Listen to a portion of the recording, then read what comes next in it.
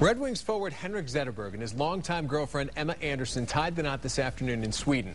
But it's what they did yesterday that continues to grab the headlines. For the wedding pre-party, Henrik and Emma arrived in a boat. They're wearing old-school bathing suits. Oh, yeah. They were not alone. They had everybody wearing old-school bathing suits. There's Andreas Lilja, Johan Franzen. Valtteri Filppula was there, and he was wearing a bathing suit, too. Thomas Holmstrom, a nod to the history and tradition of Emma's resort town of Mol in Sweden.